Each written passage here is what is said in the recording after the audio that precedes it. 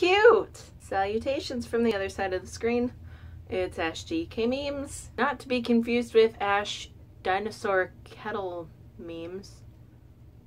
But today I'm going to try my hand at storytelling and tell you the Corvette story. There is a time in my life that I consider the best time of my life, and that is the summer of 2009. That is because my cousin and I started talking again. We had this 5-year period of not talking to each other. I don't know why. Lauren is just the only person I can honestly goof around with to my most ridiculous extent and be an absolute dick, and she won't judge me because she's right there with me.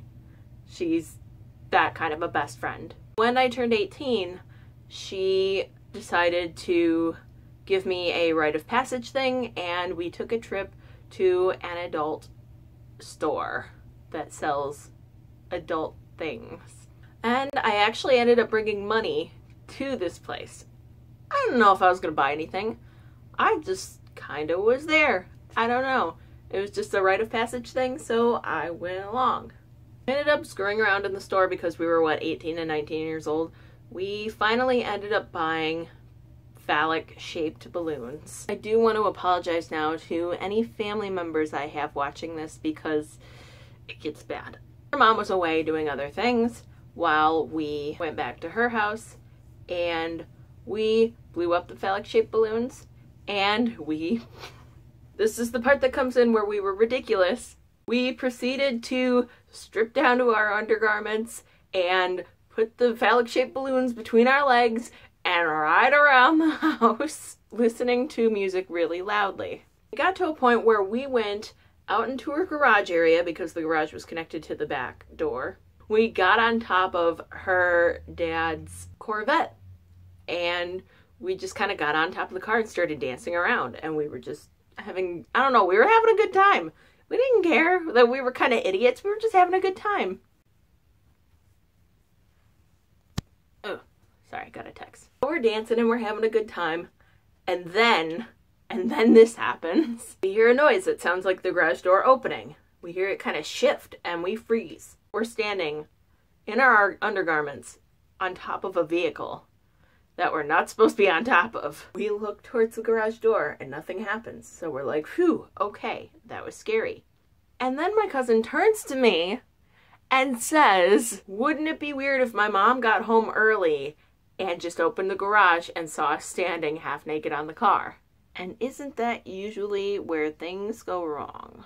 And of course, a second later, up comes the garage door.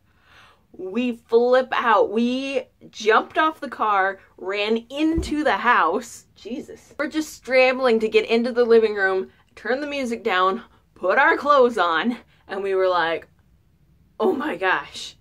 As we're finishing adjusting ourselves, we hear her mom opening the back door and coming in. Hey girls, how you doing? We're like, yeah, we're fine. Everything's cool. Which then I realize the living room floor is covered in phallic-shaped balloons. And I look at Lauren and I'm like, Lauren, balloons. And she was like, oh shit, yeah, what are we gonna do? So we scooped them up and we're trying to run up her stairs. Her mom comes into the living room, sees us running upstairs. My cousin just shoves one of them up her shirt. And her mom's like, what's going on? Why are you guys running upstairs? And we're just like, nothing, no, nothing. And we just ran into her bedroom and shut the door. And we threw all the balloons into a closet and shut that. And we were like, okay, hopefully we didn't leave any behind. Hopefully she didn't see anything. We're kind of freaking out. We're waiting and listening in for her to be like, what is this? And we just kind of creep back out of her bedroom. And we come back downstairs because we know more than likely she's probably got some kind of food.